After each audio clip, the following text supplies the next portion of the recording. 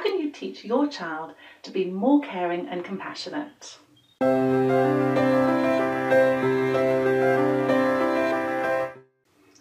help your child become more compassionate, firstly, stop doing everything for your child and get them involved in helping and doing things for others without payment. Sometimes the most loving and giving parents do so much for their children that they become self-centred.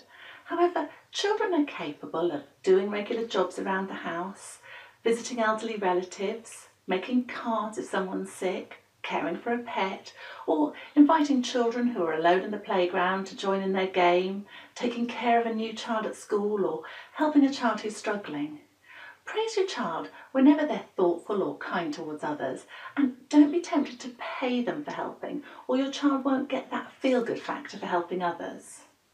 Secondly, help your child understand what compassion is and how it feels. Talk about feelings, talk about how other people feel and anything your child can do to help others. Children can only give compassion when they understand what it feels like, so when they're ill, make sure you give them plenty of tender loving care. Then you can help them relate how good it feels to be cared for and how others feel when someone does something kind for them. Listen to CDs or read books about empathy and caring, such as Have You Filled a Bucket Today by Carol McLeod. Or for older children, biographies of people like Mother Teresa or the Dalai Lama. Whenever you can, if you're watching a film showing compassion or generosity, talk about it afterwards and discuss how it feels to do things for others that go way beyond what was expected.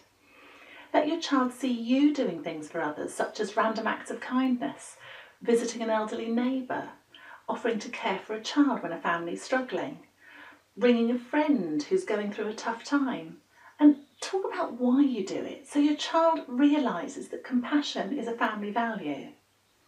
Finally, get your child involved in volunteering, such as to help care for a younger child or toddler, or walking a dog for an elderly person. It's a surprising fact that people feel happiest when they do things to help others. Raising money for a charity like Make-A-Wish is good, but the best thing is where your child gets directly involved in helping someone else. And you can set up a challenge in your home for everyone to do one random act of kindness every day. What a great challenge!